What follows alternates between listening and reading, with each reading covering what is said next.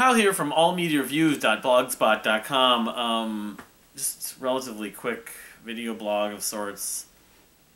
Today's Friday, June 17th. My birthday's in a few days. The new Foles album came out, as I mentioned in the last video. But I got kind of well, there's been two things that have come up. I got back in touch with a friend of mine who I used to talk to regularly. She's from Brazil, but she now lives in Denmark. It's kind of a neat. I mean, I'm not going to give names.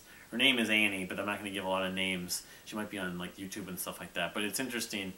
So it's weird what happened though. I was just talking to her about some of the music because we met through being like Dream Theater fans and Kevin Moore, of course. And interesting enough, Kevin Moore now got his medical degree, or his PhD actually. He must have.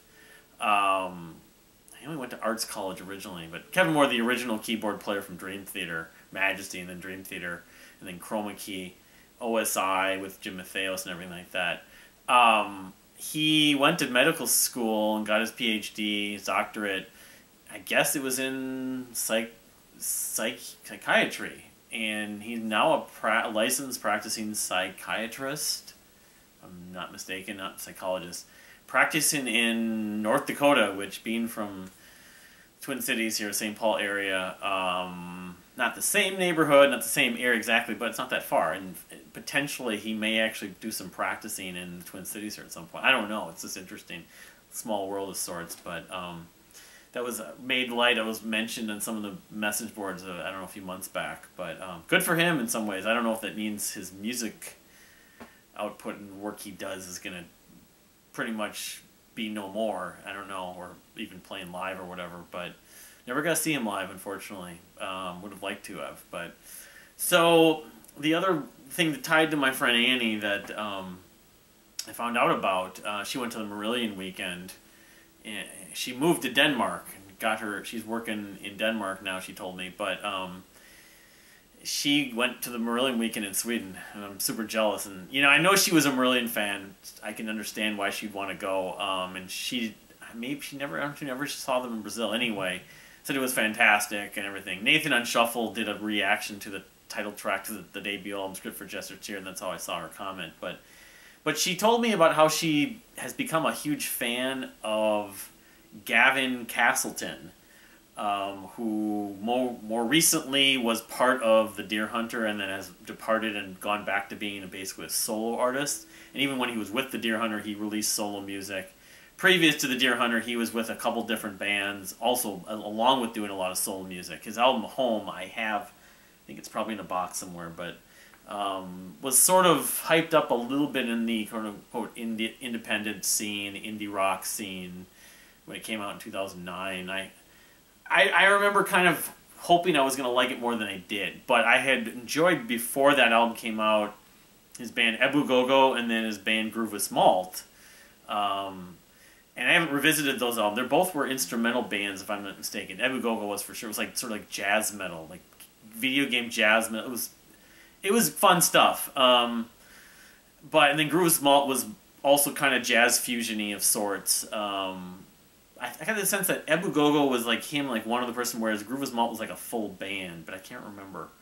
Haven't listened to them in a while. I remember when he joined the Deer Hunter, I revisited some of that music, but he's done a lot of other kind of stuff. He's very much of an eclectic, multi-instrumentalist who sings and multi-genres, a little bit like Kevin Gilbert, or another maybe good comparison, two comparisons, Self, of course, or Fiacra.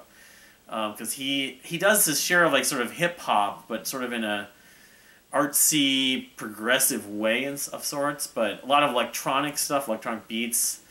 He's a kind of all over the place, and you know, I haven't listened to even half his music. He's not like super prolific, but he has a reasonable number of solo records. Now I guess Annie was telling me one of his records isn't on Bandcamp anymore. It was from 2020. It was pulled, but.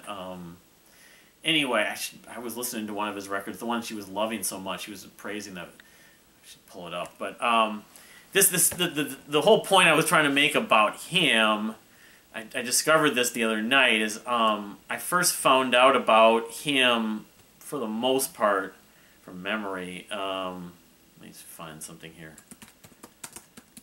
A bullet, a lever, and a key. That's the one that Annie was telling me. That's sort of, it came out in, maybe that was the one from 2020. But there's one album that's not even listed. No, it was 2000, was that 2007? Oh, that was way back. So that was like post-Ebu Gogo, pre-Home maybe? I don't know. It's a pretty short record, but it's kind of, the titles are like 2054, 2045, 2038, 2000, different years throughout like a 50-year span. So 53-year span or whatever, but I'll have to revisit. I mean, it was interesting. I could see why my friend was really, this album may have meant a lot to her. It's pretty short. It's probably only like half an hour long. But the narrative prog hop concept record. I say like prog hop. You think about progressive rock and hip hop. Fiacre is one of the first names that come to mind. You could also put Self, but Self isn't necessarily prog rock, but he uses some hip hop elements, sort of like Beck, but also with the power pop and artsy progressive element, just with a lot of like Prince elements. And anyway, so I was just trying to remember other people that really enjoyed Gavin Castleton's music, and a lot of them were, from my memory, were a lot of the people that were the Deer Hunter fans, but not so much. I mean, I remember that when he joined the band, he was part of like Happy Body, Slow Brain, and became Rare Futures. I have one of their hoodies, actually, nice. I think I bought that when I bought the record. Yeah. I remember Casey Crescenzo talking about it. And I guess Casey Crescenzo, since he joined the Deer Hunter, played on one of his solo records. The one that might have been actually pulled from Bandcamp, that was up and got pulled, but he left. But so I mean, getting at the people that knew his music that I was trying to tell her about, and one of them was this guy named Shane. And the story is with Shane is he talked about him and a whole bunch of music. And he wrote for a blog called Medium of Music that isn't up online anymore, unfortunately. It was him and a couple other people. It was like a shared music blog. The big thing was Shane wrote an entry in 2005 at the end of the year, the Albums of the Year thing, and I can't remember if it was linked with both the Incubus View message board and maybe even on the Traversing message board, the Dredge fans, because he was a member of both, although he didn't really post on Traversing that much. But he posted it. He posted a lot on Incubus, and I remember he shared his entry on his Albums of the Year in 2005 on Traversing, and it was just this massive list. But the interesting thing about it was the writing was really good, and a lot of the bands he talked about were really looking for stuff that I was looking for, sort of the post Radiohead, the Mars Volta, that style, Dredge kind of music.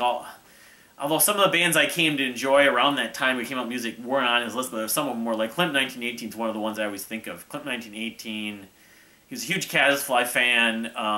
Coheed, Catatonia is another band I remember who liked, but I mean they're not quite in that kind of mold, that scene. But I'm trying to remember what else. But I would almost pay money now to like find, maybe it's on the Wayback Machine, his blog entry from that year, and he did a couple of them the years after that too.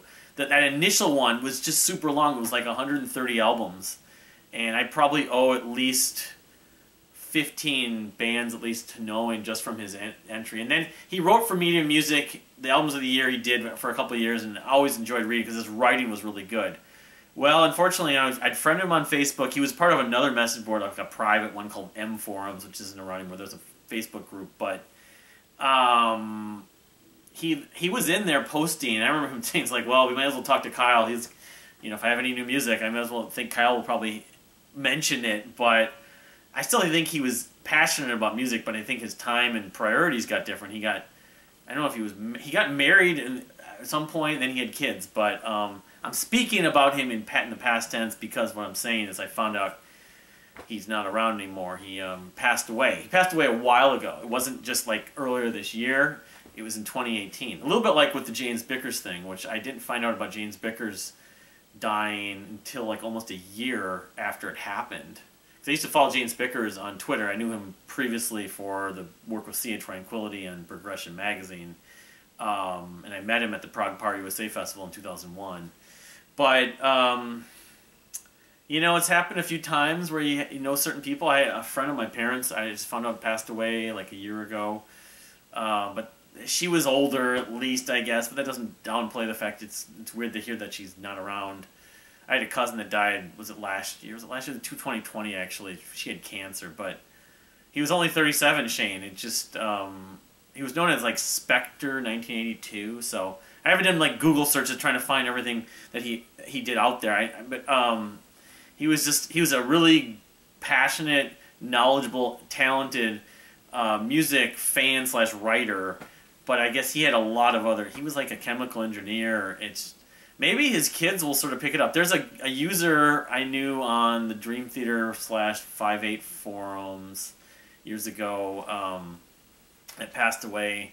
His name was Mark, and I know like his son, because he had a son a year or two ago, came onto the message board asking about him. It's just weird. Maybe Shane's children will at some point, reach out and find some of their late father's passions and hobbies and that kind of stuff with music. And, I didn't talk to him that much, but I did friend him. And I remember I just was sort of just from afar, just paying attention to him, and I'd make a comment. But I kind of now thinking about it, because I wonder whatever had happened to him, because I hadn't talked to him, because he'd posted in the M forums back in 2015, 2016, 2017 on Facebook.